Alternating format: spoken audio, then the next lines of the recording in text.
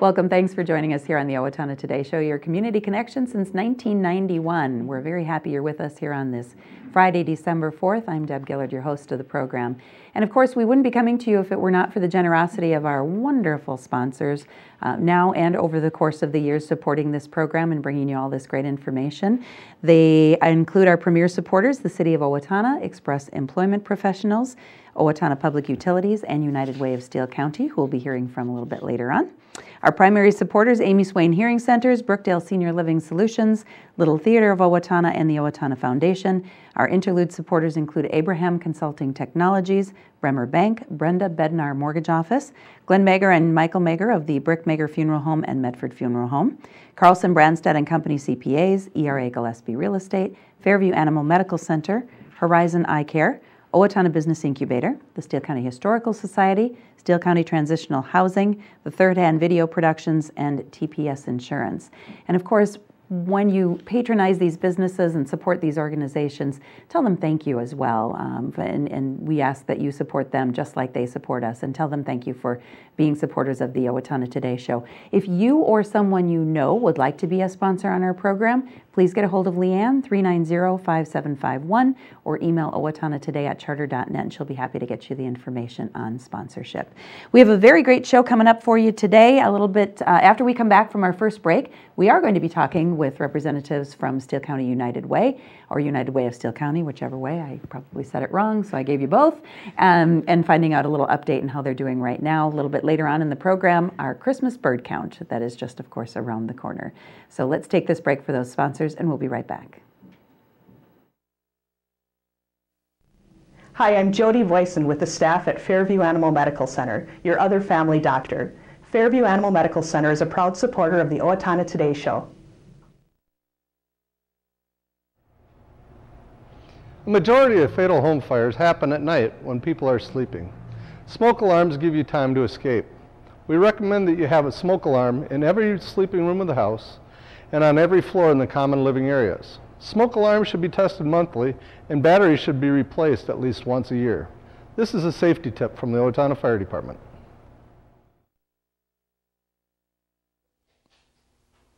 Hello, I'm David Einhaus with the Owatonna Foundation. Thank you to all of our donors who have helped make Owatonna a better place to live. Will you join us today with a financial gift? Owatonna Foundation is a proud sponsor of the Owatonna Today Show.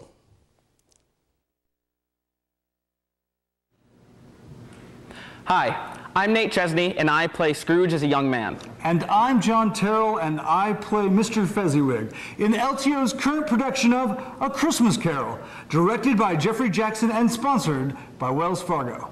Performances of A Christmas Carol will be held Friday and Saturday, December 4th and 5th at 7:30 p.m., with a matinee on Sunday, December 6th at 2 p.m. And again the following Thursday through Saturday, December 10th, 11th, and 12th at 7:30 p.m., with a matinee on Sunday, December 13th at 2 p.m. Tickets are available at the LTO box office by calling 451-0764 or online at littletheaterofowatonna.org. Don't be a humbug. Don't miss LTO's production of A Christmas Carol. Welcome back. Thanks again for joining us on this Friday, December 4th, and we welcome in studio Kim Schaufenbuel, the Executive Director of United Way of Steele County, and that is the right way to say it, correct? That's the right way. Welcome, Kim. Both my last name and the agency. Woo-hoo! So thank you. You did good. All right. Don't give me too much because I could still mess up. But Deb Buck has an easy name. Welcome, Deb. How are you? And Deb is the Director of Customer Service at Jostens. And so we'll be talking with you a little bit later about how things are going at Jostens in your campaign too. Okay. So thank you. But we'll start off with Kim. We are well into the campaign here for this year. How are we doing? Yes. Well, you know, that's the question that everybody wants to ask at this time, and I have the same answer for everybody. I'm not quite sure yet. Okay. It seems like it's going great. Of course, this is my first campaign since I'm the new executive director this year. Still playing that new card. As long as you can, Kim. Just keep But you know, our goal is 670,000, and as of last week, we're right about 53%. Okay.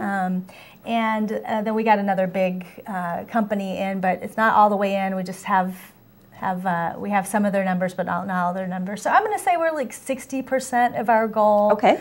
So still needing everybody to remember to, write their checks and send them in. And, we're still waiting for some of our larger businesses to get in their workplace campaigns and make their corporate contributions as well. And it is hard. All those things are going on out there in the Right. community. You just may not have exact numbers on a day-to-day basis. Right. So it is really hard to try to predict that until we get a little bit closer to the end. And the campaign Yes. actually ends when? It ends December 31st. Okay.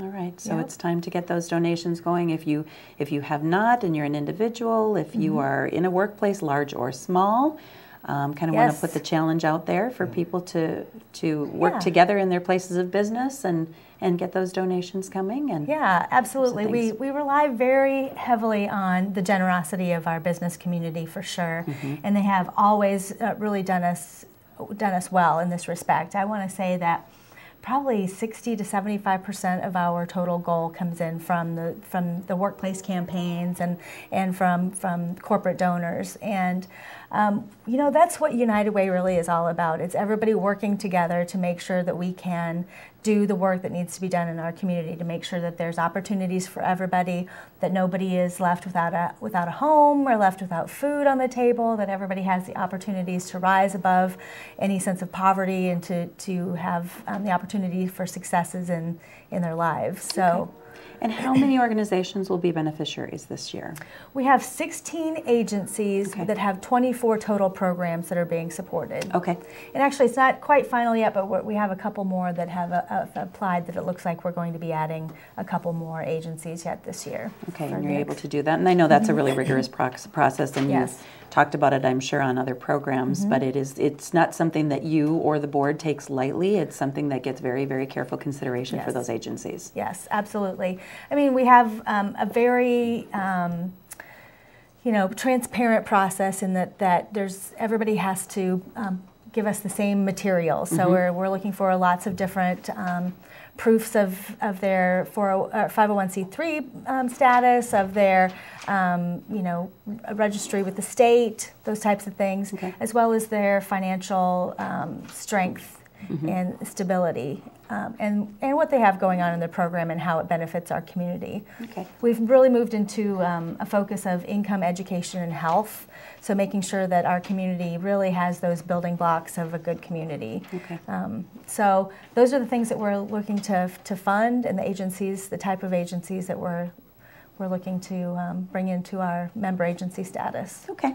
Well, should we talk a little bit with Deb and see how things are going at Jostens? How are you, Deb? I'm good. Good, good. And you have been involved with the Jostens United Way campaign for how long?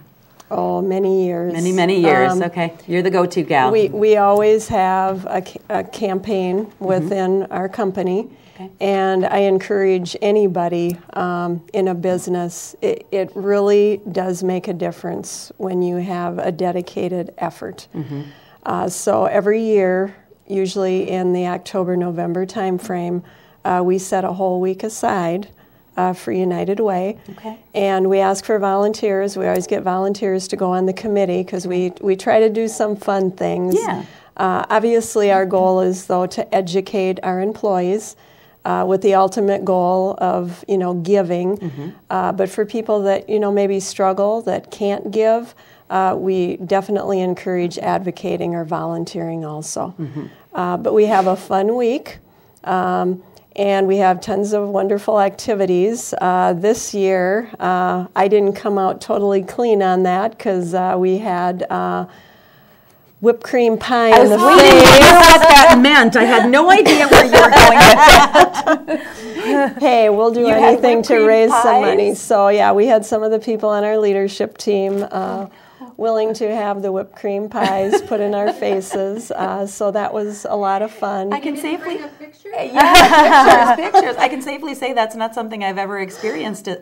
But it kind of looks fun, but maybe It not. was. Was it? I mean, to get whipped cream in the face? It was, and people were just kind of like, well, I don't know if I should do this. And we said, hey, this is all for a great cause, and this is all in fun. Yeah. We had a chili cook-off contest. So bingo. So it was just a whole week. Every day we had some fun activities, like I said, with the ultimate goal of, giving. So, and then what we've done for years, and very, very popular, we have each department put together baskets. Themed baskets, which is a good time of year right now with the holidays right around the corner. So the baskets are given, and then we raise a lot of money and bidding on those, and the highest bidder gets to take those baskets home. Great ideas. Kim, as I'm sure you hear from businesses, you hear all sorts of good ideas like this, but so you're very proactive beginning that process early in the game of the campaign and making it really fun and interactive for your employees to be a part of it. So United Way, it's not, it doesn't sound just like, coming to ask for money, but it's a whole event or series of them, it sounds like, at Jostens. What a great way to do that. And I think everybody understands, the importance of United Way, even if they have not had a need. They know of people or associated with people, so they understand the importance of that. So, and many, many companies in our community do that and have a great time and, raise the needed funds to support the programs and the agencies. I'm guessing a lot of your money comes in here now with those baskets for the holidays, like you were saying, that raises a good amount too, and you're on track as far as you know? Yes. Good for you. Oh, Deb, thanks for everything that you do at Jostens and for all the Jostens employees that take part, again, either financially or in a way to volunteer if they're able to do something that way too. So circumstances are always different in our lives, and if we can do something, that is not necessarily monetary one year, we would certainly hope that people step up the other way. So thank you very much. Thank you. I know we want to save just a little bit of time here at the end to talk about opportunity programs that are happening right now. We have two different kind of ways that we're working at United Way right now. We have our traditional way, which is what you already asked about, which is the agencies that our campaign really funds.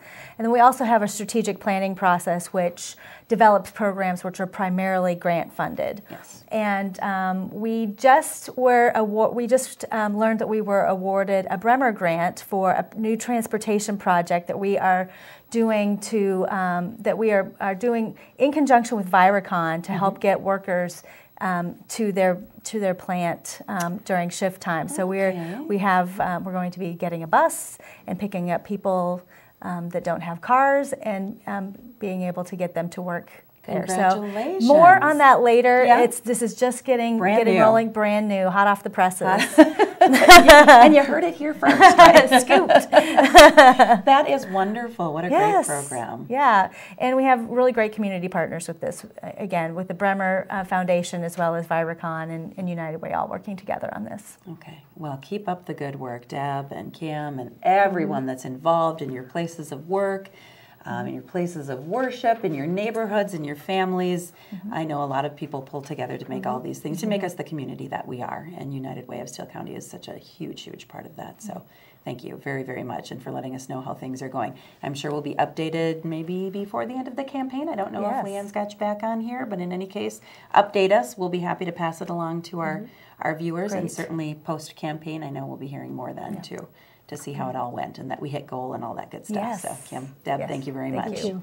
We'll take a break for our sponsors and we'll be right back to talk about counting birds.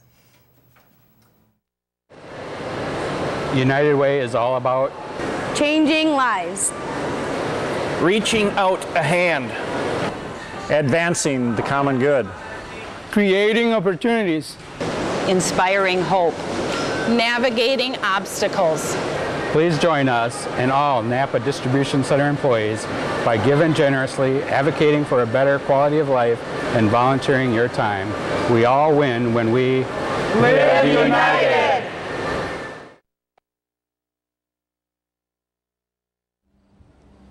Hi, my name is Dave Efforts with TPS Insurance. We're here to handle all your insurance needs. We are a very proud supporter of the Owatonna Today Show. I didn't just want another job, I wanted a career, so I expressed myself. I was new to town and I didn't know where to turn for a job, so I decided to express myself. I decided to express myself, and they helped find the right career for me. Express Employment Professionals is in contact with thousands of companies in need of quality employees. Come in now and get the job you deserve. Express yourself today.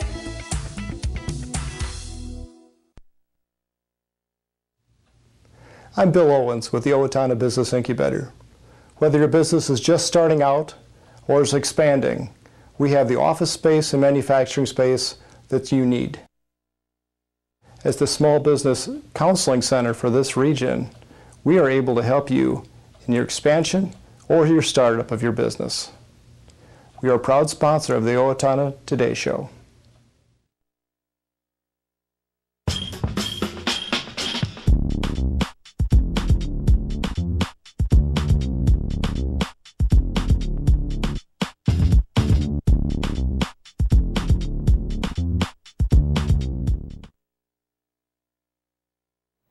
Welcome back to the Owatonna Today Show, your community connection. It is Friday, December 4th, and as I mentioned, we're going to be talking Christmas bird count. I'd like to welcome in the studio Darryl Hill. How are you, sir? Good, thank you. And Nels Thompson, how are you? I am well, thank you. I think we've had you on before talking birds, and so we're going to do it again and encourage people to get involved in the Christmas bird count. So lots of good information that we want to pass along to people, but let's start with you, Darryl. You've been involved in this, I'm sure, for about as long as you Only 44 years. Only, yeah. And that's in fact, Nels and I are the only founding two fathers that did it. Yep, all 44 years. So. Are you kidding? Good for you. So that's how long it's been in existence here. Here, Is this something that's going on, that goes on all over the country? Yes, this goes over all North America, South America, Okay. Central America, and it's all about the same time. That's why it's called the Christmas bird count. Okay. And the reason they do that is because people will count in all those different areas in like Owatonna, Faribault, and so forth. Okay. And then it's like a snapshot because it's within a 2-week period. It's like you take a snapshot of the continents and you can tell then about how many birds there are. Okay. And is the movement of the birds moving north or south. So it's the largest public scientific project in the world. That is amazing. Any idea how many people get involved? I mean, I know we know that here, but I mean, I would assume it's thousands and thousands of people worldwide. Yes, I think there were 2,230 from around the world, that many count areas. Okay. So their birds would be in the millions absolutely. of birds. How very interesting. So let's talk about it. It is the Christmas bird count. It's not on Christmas Day. It is the weekend before, correct? Yes. In this case. And this is what we'd like you to do, is put on your calendar December 19th. It's a Saturday before Christmas. Okay. And you can. That's the only day that we can count. It's, okay. It's when the data is going to be collected. Yeah. And we can only count in a certain area, which is a 15-mile diameter with Havana the center. So if you live within that circle and you have a feeder, as an example, we'd like you to count birds on that day for us. What if I don't have a feeder, but my neighbor does? Well, you can count that as long as you don't overlap with that person doing it. Okay, so, yeah, as long anything as they're not that you doing would see it? right there. Sure. Okay, but I have a feeder that I can look at. Even at my workplace there's a feeder and nobody else is doing it, then I could do that That can too. buy if it's in that, yes. Okay. So we have feeder counts, and then we have in the field where we go out into this 15-mile diameter circle, and we look in the country for the hawks and the turkeys and the pheasants and this kind of thing. Okay. So. And Darryl always schedules good weather for that day. Sweet. Wow. Is that not usually what happens? Is that? I'm guessing that's just up in the air, isn't it? Like everything else. In 44 years, we've had thawing weather. We've had 20 below weather. So we have had everything. Okay. Never know. So let's talk a little bit about those different types of counts. We've got the home feeders, and Nels, let's talk about a little bit about how that home feeder count works. So I have a feeder, and what do I need to do that day? Well, on that particular day, if you're doing a feeder count at home, you look out the window once in a while and see what you got. Okay. And what you need to be aware of is that, the thought is, well, how do I know I'm not counting the same bird 2 or 3 times? Yeah. You don't, when you count them, you count as many as you can find. Let's say blue jays. If you see 3 blue jays at 10 o'clock, and at 11 o'clock you see 2 blue jays, and at 12 o'clock you see 4 blue jays, the count for that period, if that's when you quit, would be 4. So Okay. just take the biggest number of what you okay. get to look at out there. Okay, the largest number over the course of the day. Mhm. Okay. We have a similar kind of a situation in the country. The circle is 15 miles wide and it's divided into 4 quadrants. Okay. And those of us in the northeast quadrant, for example, drive around. We drive all the roads and that we can in that area and count what we see. And what we see out in the country is often different to some degree, at least. We see snow buntings and longspurs and things that are not likely to be in town. Okay. So we get that kind of a field bird, as I refer to them. So those are the too. field counts. Yep. And you have some direction, say somebody has never done this before, do you have some kind of direction as to what I do? Like say I'm kind of intrigued by this and I want to try doing a field count? If you're interested in doing a field count, which is cool, best thing to do might be to go through Darryl and make sure that he can find an area for you that's not already being done. Okay. It's difficult to know if an area is being done because when you come into an area, we may be up in the far corner of it, and you come into, and we'd never even see each other in that kind of distance. Nels has his area that he usually does each year. Okay. But if somebody wanted to go on a field count, we like to have at least 2 people on each count. So they could contact me and I would put them on a team that goes out in the country in the afternoon, because we do that also. Okay.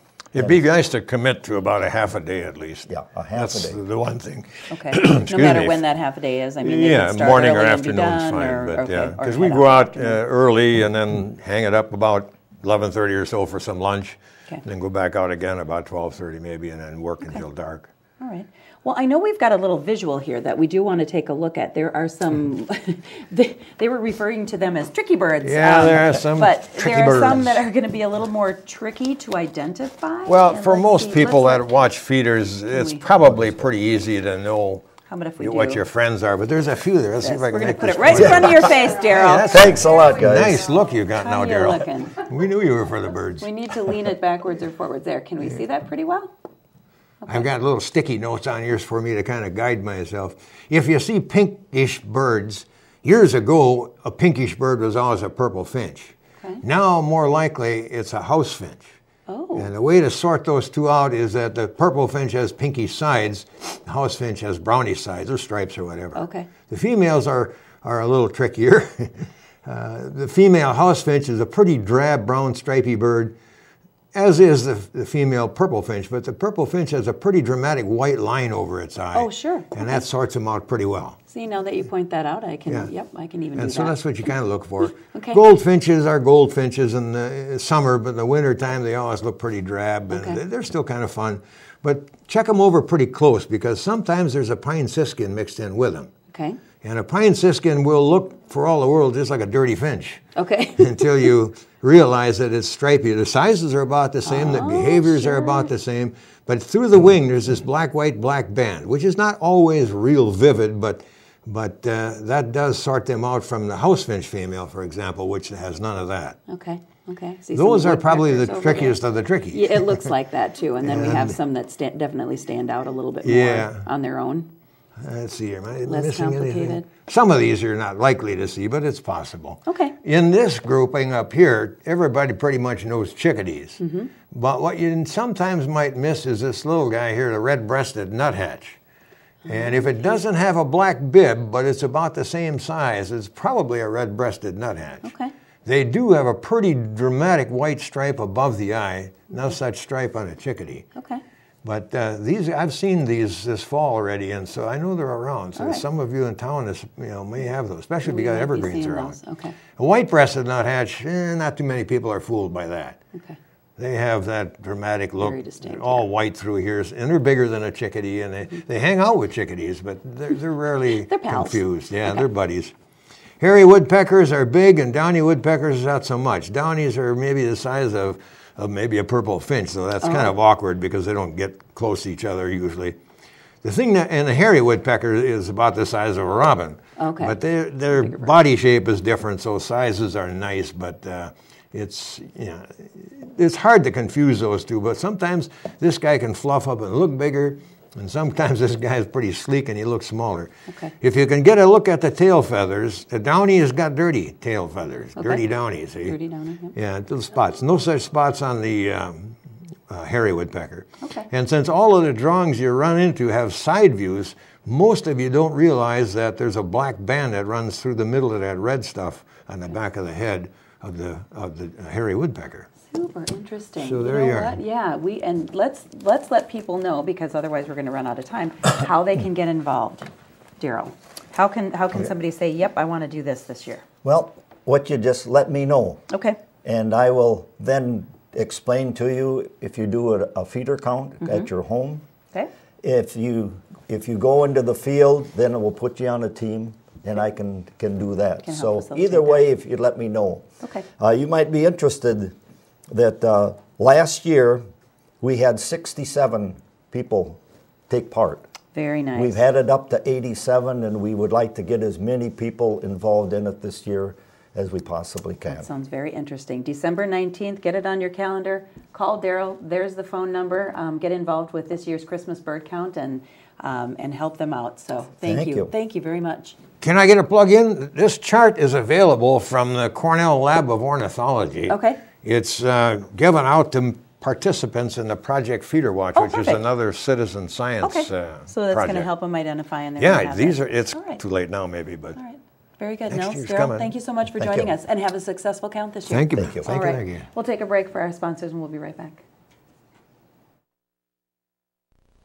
Hi, Warren Abraham, Abraham Consulting Technologies, your one-stop technology shop. We support the Owatonna Today Show.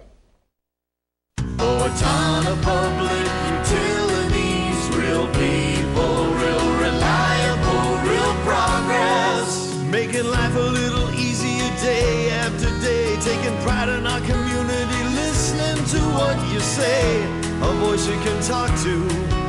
We're growing with you.